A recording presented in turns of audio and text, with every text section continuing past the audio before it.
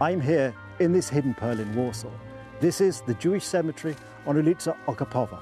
This cemetery opened in 1806, and since then it has served the Jewish community in Warsaw. But it's more than that. It's a valuable historical resource. When so much else was destroyed, during the Second World War particularly, this place survived remarkably. We'll be meeting some of the people who are restoring it, who are keeping it going. So do join me on this exciting episode of Poland Daily History.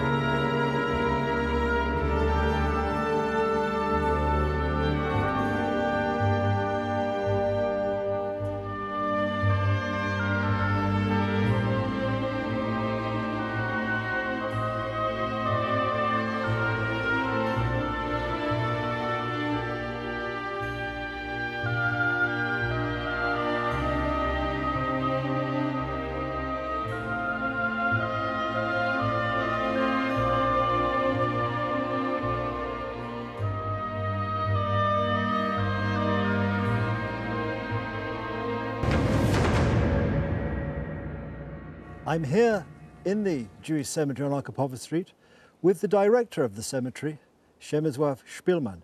Mr. Szpilman, thank you for joining us. Pleasure. Thank you. Could you just say a little bit about how you came to be the director of the cemetery? Oh, it was about 17 years ago. I am the member of the Jewish community of Warsaw, and in 2002 they decided to change the person and the position of the director of the cemetery because of many reasons.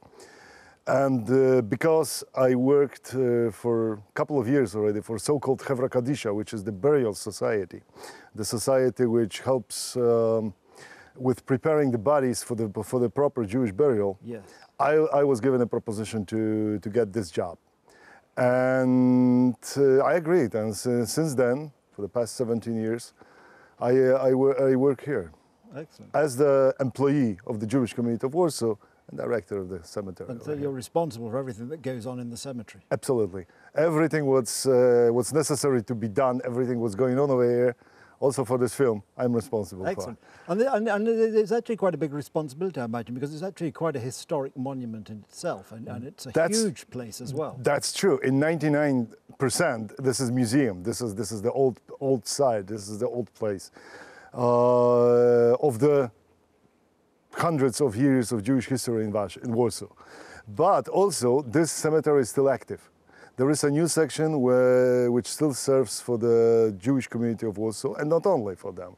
Generally, we are burying still bury people, Jewish people who die in Warsaw, and those who died outside of Warsaw but want to be buried here at our cemetery. And they can come to the cemetery as well. That's right. And what I imagine a large percentage of your work must actually be involved in trying to restore the cemetery, try and keep it in good order, in as much as you can keep 33 hectares of anything in good order. You know, this work is for generations.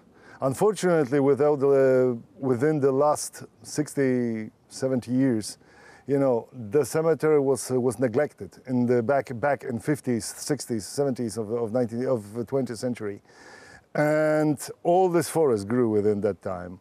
Many of the stones were gone. You know, many reasons: stolen, damaged, destroyed. You know, and to bring the view from before the war, which was like a kind of representative, etc., needs, you know, lot of time, generations and hundreds of human hands. And do you have many people to help you in your work?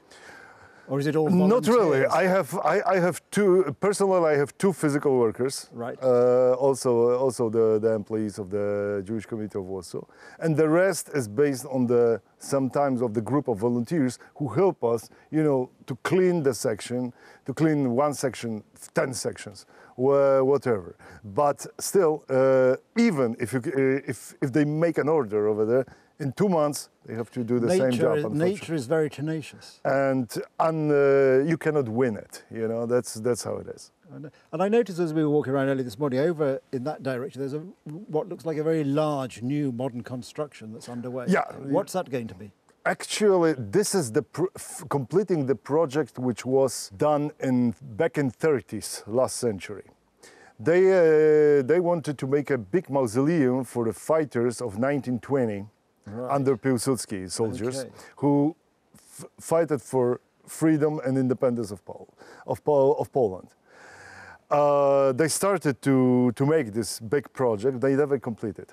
Why? Because the war in 1939 broke up. Yeah. That's why after the war and until 1 year ago, until 2018, there was just old fence around and nothing else, and the trees inside. So the foundation of national culture of Poland, the governmental foundation, decided to complete this work, and they dismantled everything, and they put new walls, and there's gonna be a huge monument, like a memorial over there. Of course, the original project wanted to have grave sites of those soldiers. Of course, they're not alive for many years already, and they spread all over the cemeteries now. So it's gonna be just a site of memorial and nothing else. Hopefully, within a couple of months, they're gonna finish. I think I'm right in saying there are probably something over 200,000 people. 250 actually. 250,000. Right. And have you been able to map everybody and identify where their graves are? Is this a continuing project? Actually, it's about to be finished already. Because it's true that there is 250,000 people buried here, but it covers also a mass grave from the ghetto time. It covers some sections which are put on the top of each other with putting another layer of the earth over there. So individual, on the other side, individual single graves, when you can see, it's about 100,000. Okay. And when I came here to work 17 years ago, that time and now also, they are coming every day, tourists from all over the world, and they're asking, they're looking for the graves of their ancestors. That time, I had no idea where to look for, because original documentation was gone, went up in flames in 1943, yes, together with the offices. So basically, we didn't know at all who is buried where. That's why I decided, after a few months of replying the same answer to everybody, that I have no idea, I cannot help because I have no database, I decided to, just for trial, to make one section registered. I picked up one section and I registered all the matsevas, row after row, matseva after matseva. I liked this work, so I decided to do another one. And next one. And I do it until today. By today, I've registered by myself about 90,000 graves, right, and they are in my database. Of course, many of the graves are unreadable anymore. They carry no plaques. They were stolen, broken, whatever. But still, there are about 90,000 graves in my database. About 7-8 years ago, there came one American guy from Chicago, I believe, who liked this work I do with the registration, and he decided to speed it up. So he hired a group of students of Hebrew who swept the whole area within a year. They took pictures, they put it online.